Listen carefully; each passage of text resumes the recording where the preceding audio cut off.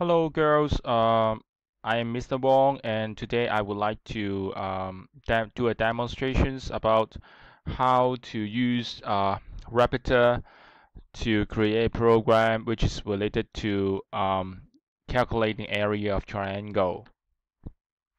First of all, in the Raptor, when you open the Raptor, you will see in the main screen that we have a two oval shape, which is start and end. This is represent the flow chart, the starting point of the flow chart and the end point of the flow chart. For calculating the area of triangle, we need to have two input, as I mentioned it in the in lessons. So we need to jack two inputs to the flow chart. Okay, one. And before we need to add a input. Sometimes the program will ask you to save, so I will try to save it in the desktop. This is the class practice number 1. Okay, dot vector. And you see that we already input a input box. And next, I try to input another one. Okay, so we have two input to the program, and then we need to double click one of the input to mention that we would like to input the base of the triangle. Okay, so but pay attention is that when we need to have some pop-up, we need to have a double quote at the beginning and at the end of the statements. Okay, so I add a double quote and type please input the base of triangle. Okay, and then double quote at the end of the statement.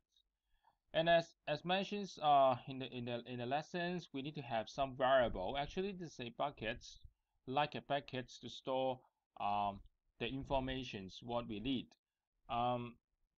Here we will have B as a base of the triangle. Okay, so we're done. You see here, this is the statement, and then we will have a get B. It is talking about we will put the value input by the user to the B. And then we double click another one. We type please input the height of triangle. Okay, and double quote at the end. And then we use H, small letter H, as a name of the variable. So we're done. And then actually we will input two value. When we try to execute it, when we go to the input, there will be a box popped out and ask you to input the value. So I will type maybe 7, okay, and then I will type 3 as the height of the triangle. So here you will see that the variable b, having the value is 7, and the variable of h have the value is 3.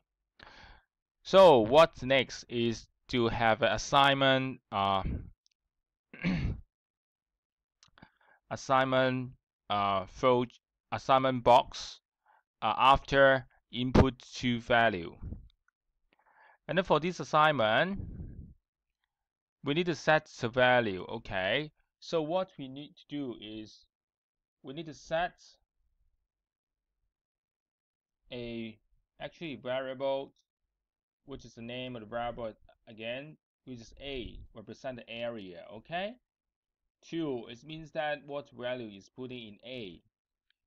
In our case, should be b times h, and then divided by 2. Okay,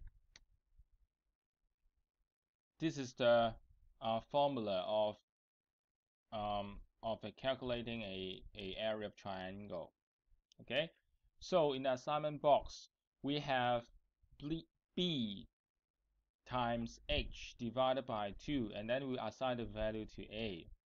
So when we execute the program, you will see input 7 of 7 is the base of the triangle, and then 2 is the height of the triangle. And after that, a will be 7 times 2 divided by 2, which is 7. So area of triangle is 7. And we need to have one more thing, is to output the area of triangle. So we add an output box after the assignment, which is the formula of the calculating the area of triangle. And then we double click the output box. We can just input that the area of triangle is, and then we need to concat the a. Okay, what is the area of triangle? Okay, so let us execute again. Start, input the base of the triangle is 7, and then input the height of the triangle, which is 2, and then we can output the area of triangle. So here you can see that the area of the triangle is 7. Okay,